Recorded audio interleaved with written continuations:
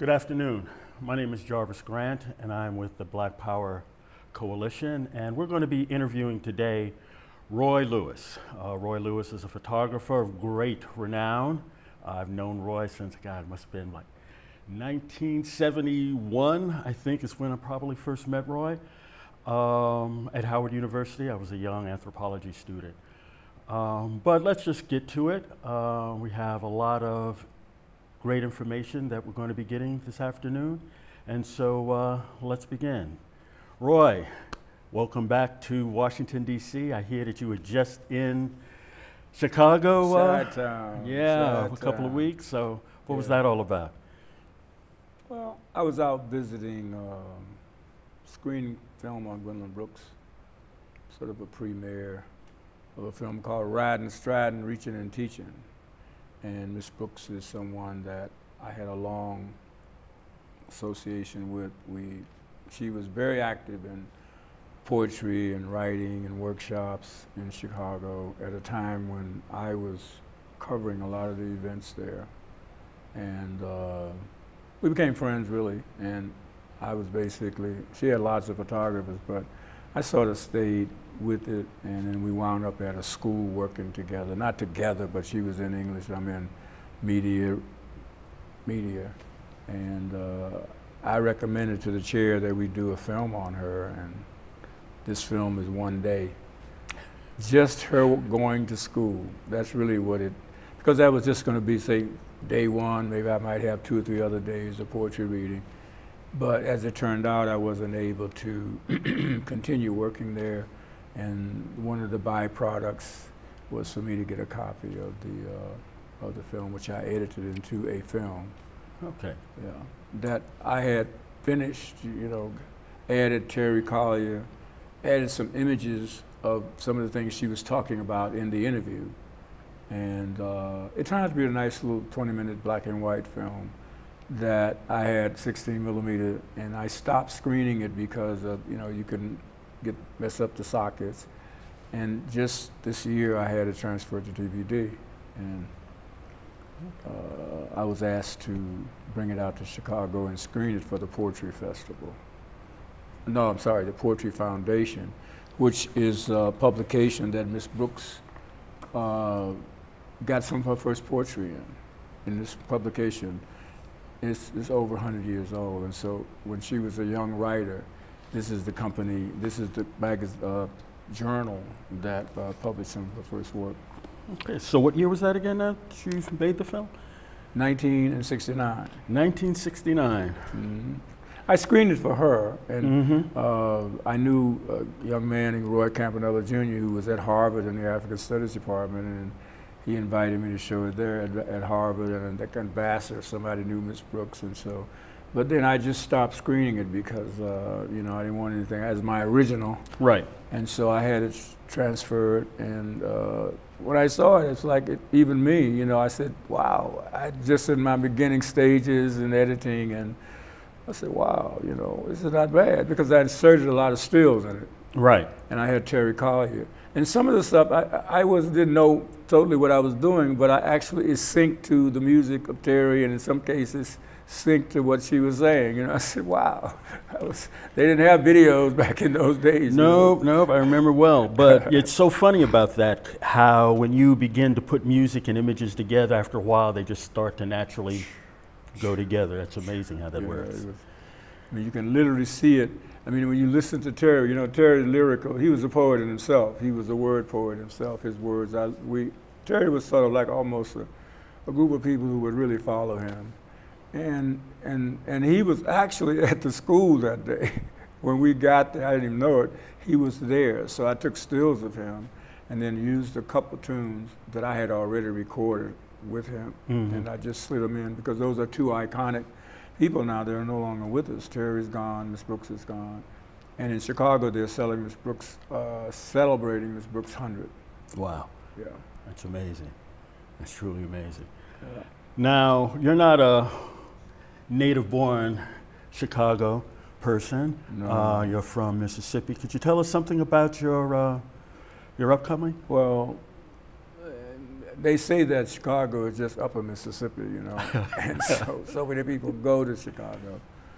But yeah, I'm out of the Mississippi mud, as they say, and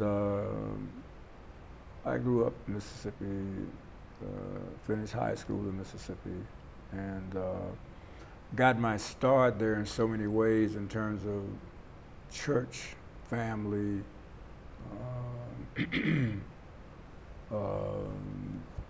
working at a black newspaper, which then kicked me into being able to, because of the mechanical stuff and printing, get a job at Johnson, because also my godmother knew him. Oh. Taught him in high school, and so when she gave me my instructions and a few bucks, you know, for my pocket for my trip to Chicago, tell him I said hello, tell Johnny I said hello, and so I gave that story to the young lady who was giving me the tour of JPC building, and so she said he's looking for a job, and I was. And so that was my start at Johnson at 19 years old, right out of high school. But I had that mechanical stuff with the printing, right, the newspaper, and so I tell people the ink is in the blood, under the fingernails, and so I kind of stayed close to newspapers, magazines throughout my career, and then later television, the Black Journal and all of that. Okay. So it was in high school that you really fell into photography, or was it? Yeah, the editor he had a camera, you know, and he taught me a little bit, and jazz, listen to jazz. We had a jazz listener club in my high school. We'd go off stage and listen to records. So there were these people that was placed in my life that kind of helped point me in the right direction. Okay, excellent, excellent. His name was Bill Williams. Bill Williams. Okay, and he was the editor of the newspaper. Another Johnson there owned the newspaper, and so I went from one Johnson to the other Johnson. Were they related? No, just they never even knew. They never, I don't even think I told Mr. Johnson that. I probably did tell him I was working at that newspaper. Yeah. Okay, that sounds pretty cool. So I know you did a stint in the Army. You were drafted. Did you continue photography while you were there? Yeah. When I say continue, I mean I had a box cam, you know, a Brownie in high school, in which I've just added a couple of those pictures to the exhibition everywhere. But being around and seeing the newspaper, because we literally print the paper in the shop where we worked, and to see the paper being done, and sometimes work all night, go to school the next morning. I mean, to be involved with something like that, it's really even though it was a trade issue, I wanted to be a printer, you know, and so when you get immersed in the actual production of things, it's different. It kind of stays with you. Then I moved to Johnson and subscription department and making sure you got your newspaper and your notification of your expiration and all of that. It took me into the black community in a way that sort of stayed with me. Well, you know, we think about printing back then before the digital revolution and everything. You know, everything is very hands-on, and you have the opportunity to firsthand make mistakes you can't deny. And you can correct them. Exactly. Exactly, which means that your next endeavor is going to be much, much better. Oh, yeah. You know, much, much better. And it's not easy. I mean, now you just do something, blah, blah, blah, but there, if you miss a letter, you know, you gotta, you know, you don't catch it, you do the whole order. Somebody proofs it and says, oh, no, you gotta redo it.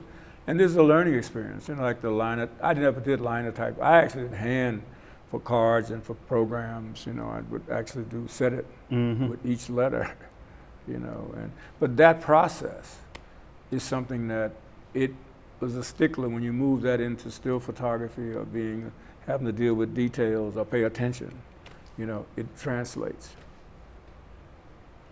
So you were in the subscription department at Johnson when you first started. So when was your big photography break?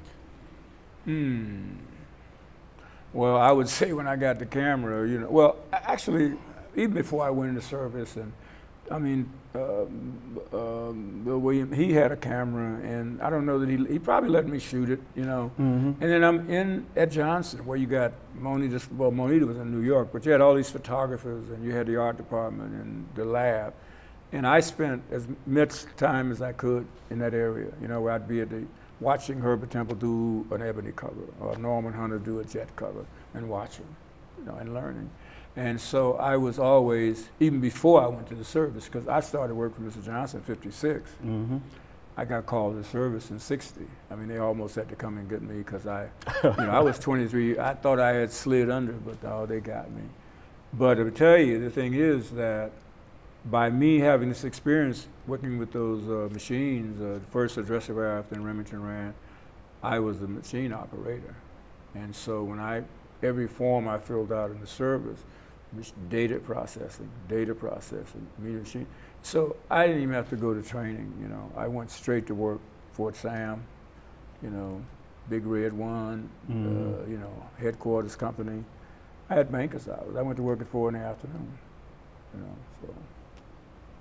Hey, that sounds pretty sweet. Yeah, it was. But anyway, walking to the mess hall one day, a guy asked me, "You want to buy a camera?" Mm-hmm. And $40. I think it was 40, or maybe 40 or 25. Mm-hmm. And so I gave him the money. He gave me the camera. I went and got a roll of film. That was it. And the rest is history. Well, hopefully it'll still be history because I'm still taking pictures. You know, I'm still working at it. Yeah, well, still learning. Yeah, definitely. So you've seen the whole transition then. Yes. Well, you know, I never was a 2 1/4. I mean, I knew about, you know, at Johnson, some of the guys at graphics, and I knew about them in the 2 1/4. I even tried to do a march with a 2 1/4, looking down, but it really, you know, was not a Hasselblad, but one of the major. Raleigh. No, it was a step up from Raleigh. It was the next step up. It was the Rolly. I know the Rolly because a lot of the press people use Rolly, but there was another one that was a little step up, I think, that someone had. But anyway, and I still have some of those legs and some of the prints, man, the stuff it was just anyway. It was learn by doing, basically. But being around all these other photographers, I think the thing that really sort of showed me some of the power of photography was a guy named David Jackson, who worked at Johnson at the time. Excuse me. Mm-hmm. David was somebody that walked around with a Hasselblad and a Leica. Mm-hmm. And he worked for National Geographic, very few blacks. I mean, he's working at Johnson, but he's the photographer who went into Mississippi and took the photographs of Emmett Till in overalls, you know, in the casket and stuff. Mm-hmm. So he knew I was interested in photography. He knew. You could tell the way I was always looking. So at a Christmas party, I used to walk around with shades all the time. In high school, I had shades on. So I'm sitting over there on the side of the wall in my English tweed and shades on. And so he popped off a 180 on me, that Hasselblad, man, and he brought me 2 of them and just gave me 3, I think it was 3. Mm-hmm. Whoa. I mean, I'd never seen myself like that. I haven't even been in the service. I mean, I'm still around it, you know. But I go to a lot of concerts with people guys, photographers. Shapiro, I think his name was. Get a camera, get a Polaroid, anything. He just knew that I was interested in. So once I got that camera and processed that first roll of film, you know, then I knew that, hey. That was it. That was it. Okay, cool. So you're in Chicago. It's the mid-'60s, we'll say. We'll use that as a time frame. So what kind of shooting were you doing at that time? I mean, you were shooting for the magazine, but weren't you doing some other things as well? Well, you know, I was working in the subscription department and I had children to raise, so I did freelance work and in a lab in my basement and processing and taking it in and taking assignments from Bob Johnson, you know, whenever I could get them. and I don't know how it happened. Their photographer might have been busy that day, and he gave me an assignment to cover Thelonious Monk at Ravenna in '64. That was really early, because I came back from the service '62, and so that was pretty early. But meanwhile, I had been processing and shooting a lot of different things in Chicago, and so I went up and met Monk, you know, he's in the dressing room walking back and forth. You know, who is this guy? You know, but I just stood there, you know, and watched him and photographed him. That wound up being my first picture in Jet, yeah. Okay, great, great. It's amazing how that seems to work, that the access to musicians back then seemed to be so, I won't say, yes, easy. It was easier, definitely easier now, because you have managers and road managers and people to keep you away from them. You know? Exactly, exactly. I remember my first photograph like that was of Tina Turner. I just walked into a dressing room. Right. It's amazing. And they want publicity. Right. You know, I remember, well, Nancy Wilson, you know, and I was kind of laying back, you know, she said, take the picture, go ahead, you know, take the picture, you know, wound up being a week's best in Chad, you know. I mean, you have to be careful because you don't want to take anything that, you know, that they don't want shown, you know what I mean? And some people, I think, sometimes shows some things that shouldn't be, and even especially now, you know, everybody wants that shot that's going to do something. Paparazzi. Yeah, and see, I tell people I'm not a paparazzi. I've never been. I think they give photography a bad name. I mean, they have to make a living, but there should be some sort of guidelines, I think. Well, ethics is always important. Right. You know, but with all of the cultural stuff that you were doing, how should I say this? Did you ever think that you would be moving towards being more of a chronicler or a documentator of activities in the Black community? I think I always was that. Mm-hmm. I mean, for example, when I finally read the definition of documentary, I said, that's what I've been doing. Because, you know, coming up in the church, you always had programs, Christmas and Easter, and then you're in a structured environment. And at school, I was in one, we had plays, you know, I played on the football team. So it's that structure that the school and the church underpinning in the community that I came up under. And so, and I had great teachers. I mean, my teachers were like some of the best because they couldn't go to colleges. They weren't hiring them. And so we had some of the best teachers. And my high school, I mean, I went through the whole, I started at the Catholic school, Prince Street Elementary, Broomfield, then Sadie V. Mm-hmm. And so Sadie V was a new school that was built. It was supposed to be for another community, and this was 54, so we got it. Mm-hmm. And it was very modern. Even today, if you drove by today, it's still modern. It's still modern. Yeah. Okay. We're fortunate then. So let's say, you're in a lot of entertainment environments, a lot of cultural environments. When did you start making that conscious effort towards political documentation? Well, if you're in photography and you work for a newspaper, a magazine, Jet, for me, I always say Jet was the first internet. Mm-hmm. In the sense that it compiled news from papers and then put them on one unit and send it out, weekly. And you could get that magazine any place. Yeah, any place. I knew about Jet even before I left Mississippi. Jet, Muhammad Speak, Pittsburgh Courier, because the porters would bring them down on the train, and somebody sold them there. So it was introduced even before I left Mississippi. And by working at the paper, it starts you off focusing on news, and then you move up to Johnson, was Jet, Negro Digest, and Ebony. And then I began to have pictures in Ebony, And so, like I said, Mr. Johnson, I tell people when I'm talking or when I'm lecturing, I went to the Johnson Publishing Company University. It was my school. I mean, some of the writers and photographers there, they were major. They were Life magazine, they were the top.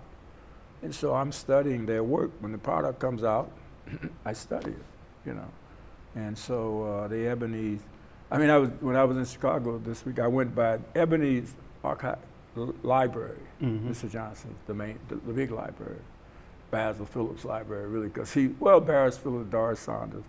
You go in this room, this building, this two stories, straight up books, you know, all this, and they said they've got to do some more because people are using them, the research, and they have all the ebonies. This is what they call the art bank in Southside Chicago. And I went in there and they had an ebony on the table with the gloves. And it was a black cover, Herbert Temple cover, done in '64, so 5 or something like that. And I looked at the head where the mask, with the photos listing. I said, Roy Lewis. I said, wow. I had forgotten I had one. But I said, oh, this is the Lion, Lions and the Cub, and this is John Coltrane one, and this is this one. I mean, all in the same issue, which is really, it was about the '60s, you know, about the politics or something. And so I had a platform. When I went out on the road with my exhibition in '67, October 1st, came right here to DC. Gaston Neal invited me to come to DC. And so people knew my work. Weeks Best and Jets, Ebony and Pictures and Jet, they knew my work. And so the work was out there in front of me. I tell photographers, you have to be published, get published. Pay attention. I mean, the art is fine. I mean, you look at the Coltrane, you ain't gonna see nothing no more arty than that. You know, I mean, everybody's done something with. Very few people know it's mine, but I understand why. You know, you can see his veins playing. So when you see those veins and he's playing into the horn, you can hear the sound. You know, and so I understand. But we've come up in a society now where it's taught almost to use photographs to paint, to do stuff, and I really think there's really something wrong with that. I mean, you should really get your own, do your own stuff, man. Or at least contact the photographer, let's do a collaboration. But now it's sort of like standard procedure. Yeah, appropriation and what people are talking about their artistic practice and the use of photography. You know, and like you're saying, to distill all of that image down to the essence, and then somebody just do.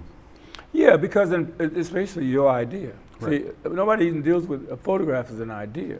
You have an idea before you squeeze the shutter, you know, and depending on how good the idea is, how good the photo, or whether or not your technical skills, you know, I mean, all these things go in. And I tell the artists and the people who have 2 days to do a painting, or 3 days, or a week, or a month, or a year, we have a second. Less than that. Yep, that's right. Yeah, to make something happen. Yeah, so let's say, so you make that move to DC. Was that just a temporary move to DC? Well, I came here first in '67 with my exhibition, and then I came back in '73. 73. Yeah, to a move, you know, To to make the stay. move. Basically, college, to do the college thing, and have access to going out of the country, and be in one spot for my family. Sounds good. So who were some of the personalities in Washington, D.C. that you were dealing with? Well, like I said, I met Gaston long before, you know, well, 3 or 4 years before, and I knew other people who were, I mean, I knew a lot of people through the magazines because they were in there, Negro Digest. And Gaston had told me what script, I mean, well, the program, or what, he was having his 2nd anniversary of New School of African American Thought in '67, and so Leroy Jones was one of the headlines. It was a 3-day weekend kind of thing, Friday, Saturday, Sunday. And so, but I had met Leroy in Chicago, '65, '66, because I covered a lot of culture stuff, a lot of art stuff, and a lot of music stuff. And so the camera got me into situations by covering all this stuff that was, people knew who I was. And the thing is, the difference is when someone know you as a photographer, then they see your work in print in newspapers or magazines, and that's another thing. Right, they know you are a photographer. Right, right. So that's always good. Now, along with that, because I need to make a connection with the Black Power movement, and it sounds like you were doing Black Power before the phrase was even coined. Yeah. So now people are becoming more aware, as they like to say today, people were waking up or were woke. What were some of the I'll say, events and personalities that kind of pushed you kind of deeper into that?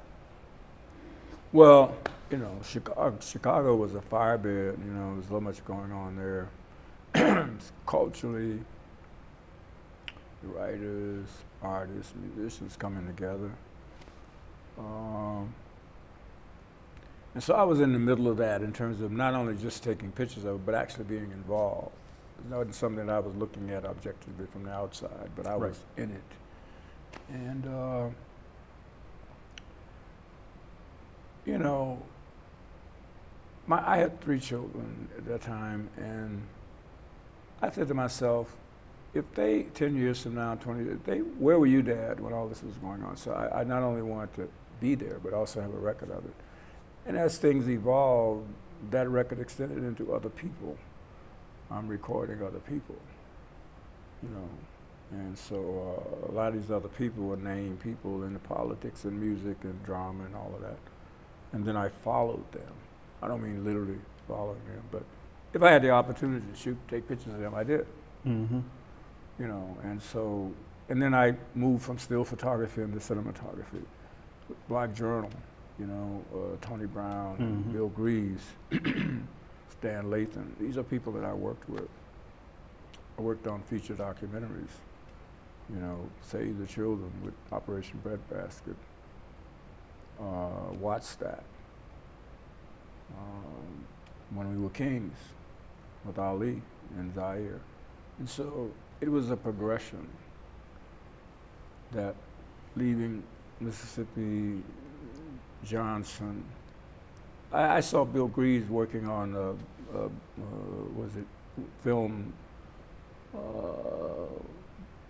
one of the sociological books, something about black aesthetics or something like that, but he came to Johnson and film. Mm-hmm. I saw him with that camera on his shoulder. I said, well, that's what I want to be, you know. And so I migrated into that. And so in Chicago, I kind of worked with SNCC people. You know, I was never officially a member of SNCC, but I worked with a lot of people who were Larry. Oh, wow, Larry's, can't think of his last name, but a lot of people there. And then they moved to DC and was still involved with stuff going on here. And then when I moved here, of course, I sort of continued to do the same thing. And, you know, Gaston Neal, Cortland, Mayberry, all these people I was covering. Because it was in some cases part of my job in terms of what I work on publication. And in the other case was that I wanted to do this. You know, I wanted to be a part of this because I knew what was happening. I mean, I knew that this was, I tell people, I told a young man in California who asked me about what I hope to do with my photography, and I said, change the world. You know, if you can change an attitude, you know, you can change the world. Because that attitude, you know, might change somebody else's attitude. And so that's how I see it. Photography for me, I know what the impact of the Pictures in Life magazine and Ebony of demonstrated. I know. So it's a ripple effect that you're dealing with. You know, I'm thinking about it now. It's like you are also a one-man shop media outlet. I guess that was. You know, I mean, when I think back, just going back to that subscription stuff that you were doing, you know, having a sense of, for example, zones and neighborhoods and where these things are going. You had to. Zip codes and all that. Right. And then you just kind of take that, you know, you help to influence people in terms of their activities and trying to motivate folks by giving them, I'll say, a subtle nudge into certain areas, you know, just to say, yeah, well, you know, and, you know, a lot of times we don't think about those subtle nudges as being activism. A lot of times people have a tendency to feel the man with the bullhorn or the woman at the mic is that. You can have it, but you can be in a room, A needs to meet B. They don't know each other, but you know both of them, and you know that if they come together, then they can do something together. You don't have to stand there and witness it either. You just A and B. I mean, I come out of, I went through Antioch, which helped me a lot. It was just an extension of my education in Natchez, Mississippi. Mm-hmm. But a brother named Gustav Jackson, who was actually a geologist from Guyana, put together a program, a master's program, independent master's program out of Antioch in the late 70s, or no, middle 70s. And I enrolled. And my experiential, I had documentation of my record, of my physical photography record, got me in. And so I went through this program, and some of my textbook, Apollo Fear, The Pedagogy of the Oppressed. And I went through that and finished it. As a matter of fact, GASSER was one of my modules that I used. You had modules that you had to create in a final major project. Mm-hmm. My final major project was Zaire with Ali. You know, so all these things are interlocked. And so one of the things the reason why I have been able to stay in it is that there was always a purpose. Now, this part of my life, it's about taking that purpose and finishing it. And there are a lot of people waiting on me to do that. What I say to them, don't wait on me, let's do it together. Because I've already done the hard part, which is actually having the history. When I used to go cover something, I would cover it with 2 cameras, a color slide camera, a black and white camera, and a tape recorder. Put the tape recorder on the stage and shoot color and slide film. That was before color slide, before color neg, you know. And so, because I knew that the world, I knew that 60s weren't going to continue. I knew that color was coming. Black and white was a dominant thing when I started. I mean, color was it was being developed, you know. Mm-hmm. And so, you know, when you have that sense of history, like I tell people, I'm more of a historian than a photographer. I mean, I'll put myself in there with anybody, but I'm saying, I'm just not seeing it just as a picture. I take a picture of Amiri. I take a picture of Amiri. When I took a picture of Amiri, I thought about that first picture I took of Amiri. And all of his family, all his kids, Roz, all those people. I followed Amiri. Amiri has a timeline. Gwendolyn Brooks has a timeline. Margaret Walker has a timeline. You know, and so that physics course that I took with my teacher, who had just become an ancestor, Hiawatha Northington, physics, that's science and philosophy. And so it helped to shape me early into dealing with something scientifically, and a lot of times taking myself out of it, but just dealing with the facts that this is important. And that's Mr. Brown, Sterling Brown, another one of my great, great heroes. Said, Roy, everything is important now. Yeah, but I'm being more selective now. He told me. I asked him, I was at Harvard with him, and he was at the back door of this building. You know, I said, he was staring there. He really wanted this picture taken. I said, this is important. He said, everything is important, Roy. But now I say, well, I don't have to take a picture of everything anymore, though. Yeah, but, you know, to be compelled to do that, after a while, you do begin to go through some self-editing. Oh, yeah, you have to. I mean, selective. And yet, I mean, it's just, I mean, I've got all these projects going. And so I realized that, as Mr. Johnson told me, I said, Mr. Johnson, I've got this book and that book. He said, Roy, one book. So that one book is everywhere with Roy Lewis now, and that's what I'm working on all now, along with other things. But one of the things that kind of get me now, and I think that people are in control of us, photographers, writers, musicians, and they are setting the standards of what people see, curators. I mean, they have a job to do. Mm-hmm. But I think they've taken us out in terms of the selection of our work. We have to bring the work to them and put it on their desk. Then they make the selections. When books get ready to come out, they don't want to talk to you, they want to talk to their agent, your agent. You're no longer in the process. You show up after it's done, you go up, you sign your book, they might introduce you. And so I decided, okay, I want to have a realm of, what's the list of books that are in the academy that's the golden books of the main thing or the blue plan. Mm-hmm. I said, I want to make a selection of what I consider my best work. And I said, okay, I like the number 360. Now, I don't mean 363 individual photos, but I got montages with 40 pictures in it. Mm-hmm. So, but 360 degrees, so that if these are the binders, these are the bookends, Mm-hmm. the book. As a matter of fact, I say book on the wall. People never get it, you know, it says everywhere with Roy Lewis. And then, of course, the important line,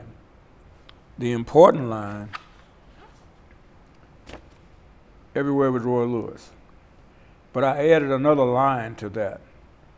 Great people whose shoulders we stand on, which is the most important, because that, in fact, are the people who I photograph.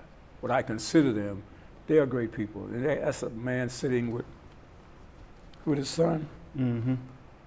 I mean, this is what I consider one of my best photographs. It's taken in '65 in Chicago. I first called it Father and Son. Mm-hmm.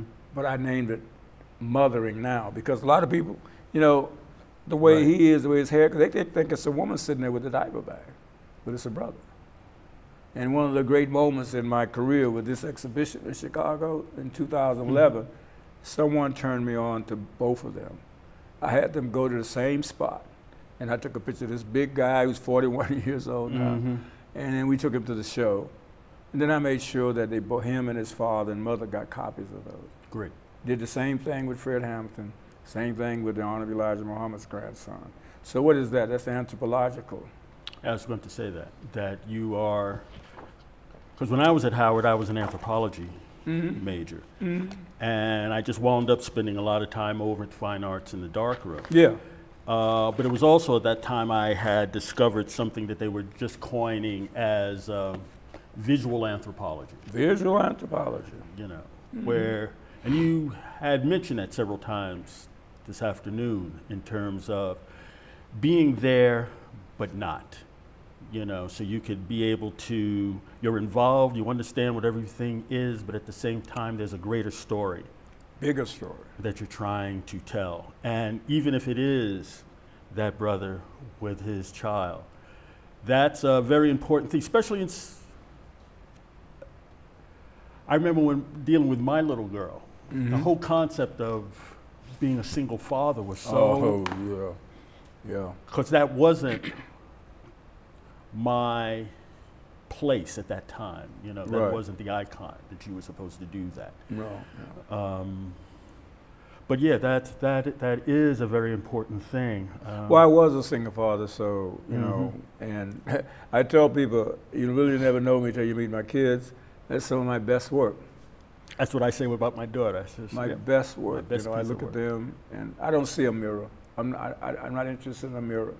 I'm interested in them being their own mirror, their own self, and they're all three individuals, and they have their own mindset. You know, I love them dearly, and so, but that's a motivating force that you want to create a legacy, not only just for your name, but for them, and to change the patterns that happens in families so that you're creating new patterns. I know, for example, I basically teach all the time. I could be on a train. I love the little babies on the train, you know, and they are so curious, you know, they look at you. And so I'll look at them and I'll play with them until it's up, and so you get their attention, you know, and then they look at you and you look at them again. I was on a plane. A young lady the little baby was jumping up and down the seat, you know, and I'm sitting behind her, and the mother was just sort of, I looked at her, I looked at her stern look, and I said, The look. sit down. You know what I mean? I just said, sit down. And she had almost probably, it seemed like it never, I wasn't shouting at her. I said, just sit down. Because it's dangerous on a plane. Exactly. Plane drops like that, you know. And so it's like parenting. Right. You know, one of the great compliments was given to me by a sister who was, you know, very dear to me. She said I was a universal father. So that when you think of all children as being your children, so that you're interested in their welfare. I mean, I'm at the art opening at the African Art Museum, and the little babies running around, got all these edges and stuff, and the parents are just So I kept an eye on her, so that in case she was getting ready to do something that was injurious, I would be available. Right. It didn't cost me anything. It was just caring. And I think if we move that past little children, but to each other, so that when we see signs of needs, we don't wait until the person hit a brick wall. We don't wait until it's over. You know, this thing in Chicago this weekend was spectacular. It was Fafil Karan, tribute to him, his 90th birthday.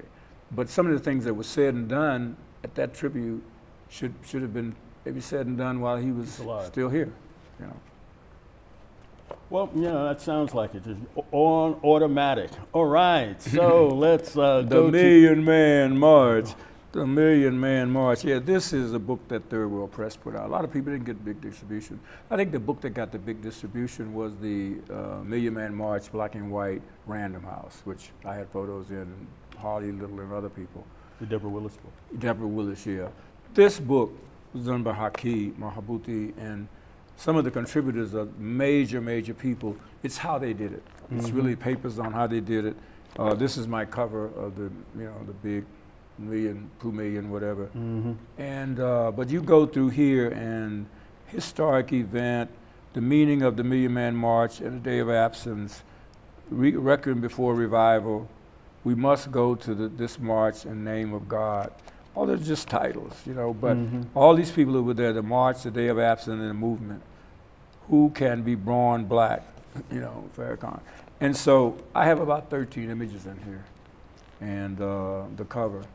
So, you know, I went out there that day. It started very early for me. I was out there before sunrise and stayed until mid-afternoon because that was film, you know. We had to have it processed and then get it to the get it to our editors, you know.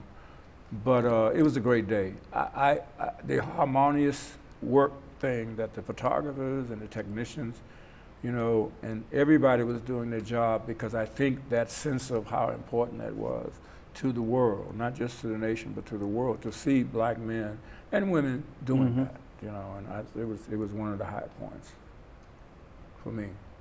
Well, it was a great day, that was for sure, definitely. We need some more like that in these days and time. No, that's true. That's true. But like you were saying, teaching every day, making sure that ripple happens. Yeah. Not, you know, not waiting for something big to happen. Because a lot of times people wait for the big thing, and then when it's over, they feel they've done their part. Yeah. Sometimes when it's over, it's just beginning. Well, for those who know, the work continues. Yeah, the film, my film, Riding and Striding, Reaching and Teaching, Miss Brooks, she took a bus, an L, another L, then a bus to go to school to teach. And I followed her. You know. And this video, film video, it's about 18, 19 minutes, and I'm really, once I have it, you know, not change, but the best technical copy, and I've been told there are different ways to do it, that make it available. One of the things that in my screening it in Chicago on the 28th of June, I said to the public people, I got about nearly 200 people at 12 o'clock, that's a pretty good daytime. And I told them that I would love to see this film in the school system. She was a poet laureate of Chicago, Illinois, and then of America. And this film is the black and white, and it's also a slice in the day, because we're going through the city and showing you scenes outside, buildings, projects that's been torn down. And what she's talking about, she read her poem, Wall of Respect. She read one from Mecca. And then Terry does 2 tunes. So one is on Cedric Street and the other was Going to Bowling Green. And so Terry Collier in Chicago is well known, and Terry has a career out there in the world because he was spending a lot of time overseas. He's an ancestor now. But Terry, folk singer, went through school all the way to PhD on programming. And he's the one who critiqued me on digital. Roy, digital music only goes so far. It can't hit Dizzy's high note. Roy, color digital, red, is not going to be as red as that bright red. And I said, okay, I like that area up there where it can't go. And of course, some people are going back to Menorah, listening to Menorah music and stuff. And not that I'm going back to film, I still love film. But I think it's important to know what the technical limitations is, and then you can deal with it, you know. Well, yeah, that's really it. But you know, working mechanically, I think gives people a unique mindset. I think when people have moved away from film photography, you know, because they think it's not trendy anymore, I still see this image of the Kodak film manufacturing building being destroyed. Oh, I never saw it. Did that happen? Oh my God! Oh, and I can see it. You just say, "Oh, that's going to be the end of the world." Yeah, you'll be sorry. Some things, you know. Yeah. I still want to go up to Rochester and check out the archives, and they took it to so much higher. Well, all of them, you know, all of them, Japan and Germany. But that Kodak film thing, man, that they did was like spectacular, really. You think about what you were able to do, you know, with it. True. In fact, it's funny, when you were talking, I was thinking about, Winston Kennedy at Howard sent me to a 4-day workshop at RIT. But the one thing that I remember more than anything was that one of the instructors was saying that people are always confusing technology with instrumentation.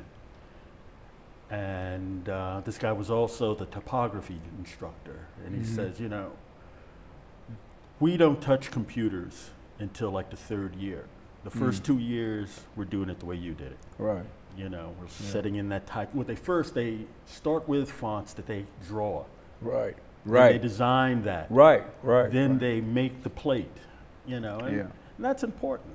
Well, the thing that keeps me, there are several things that keep me on. One, studying with a photographer named Ted Williams. We had about 10 or 15, maybe 20 students, 8 or 9 months, and, you know, never be satisfied, you know. And he said, start early in your career with categories that you can add to, no matter where you are, you can add to those categories. And then the sergeant in the lab who helped me learn how to process my first roll of film. And I got, from that first roll of film, I entered a contest, and I won second because I really didn't know how to print.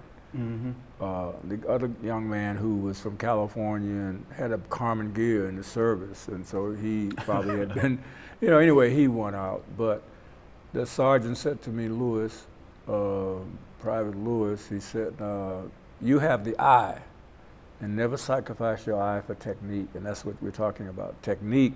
And I later ran into people who thought that because they had a Blad or a Nikon or a Leica, that they were better.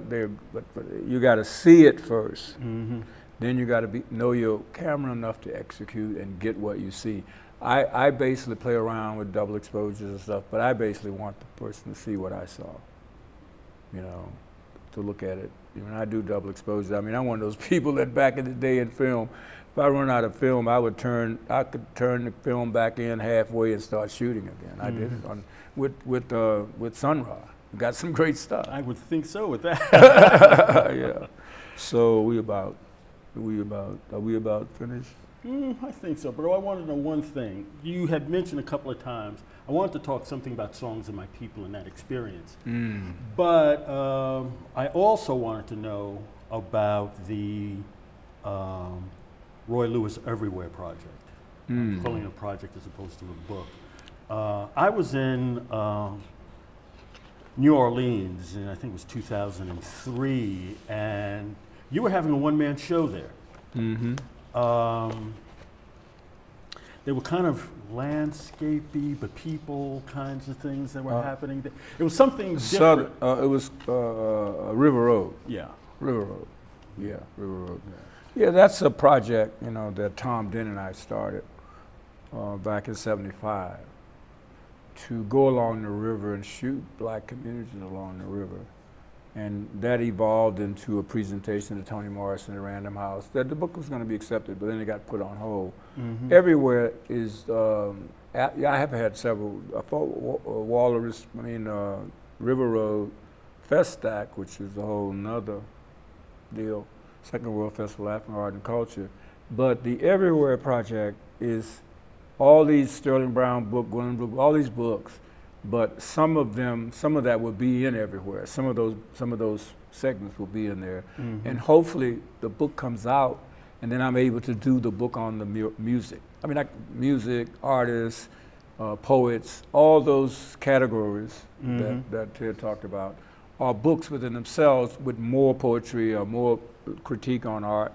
But the overall Everywhere with Roy Lewis is a little bit of all of them in time and space, so that it goes back to the early career to the last picture, you know, or to what I shot this weekend, you know. And so then we cut it off, and then we say, okay, we do a mock-up.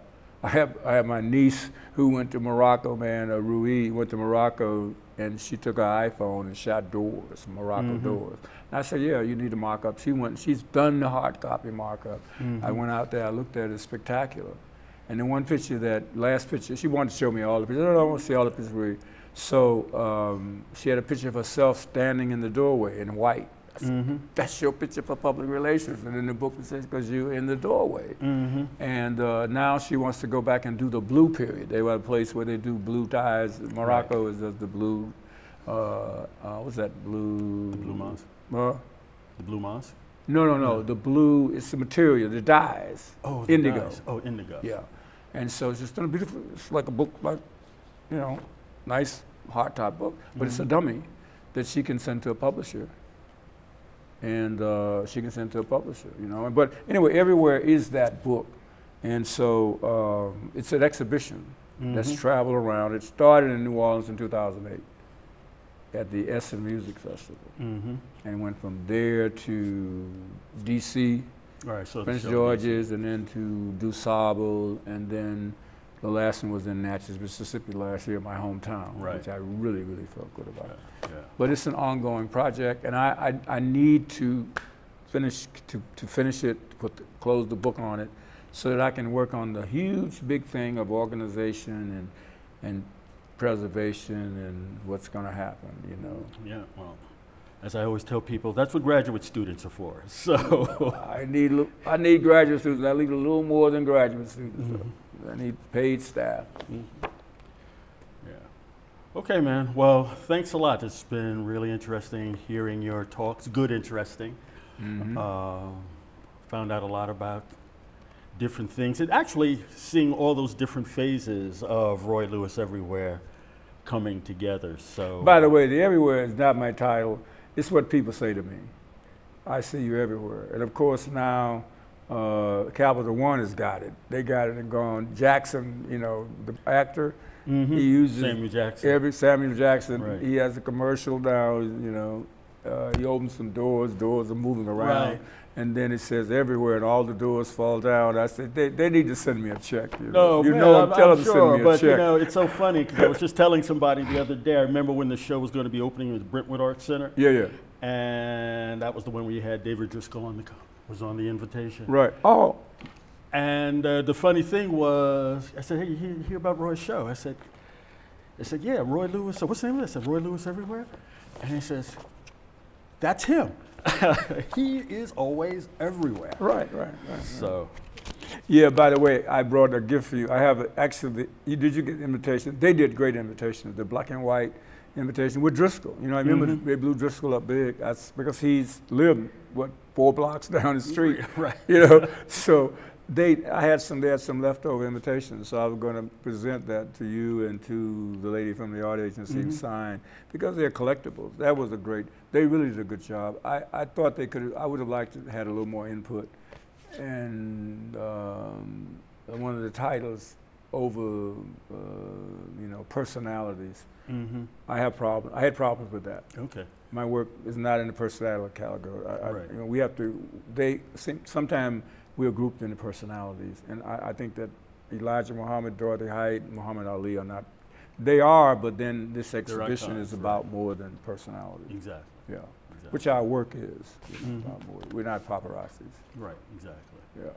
Okay, man. Thanks a lot. It's been a great afternoon. Take care. Okay. Thank you.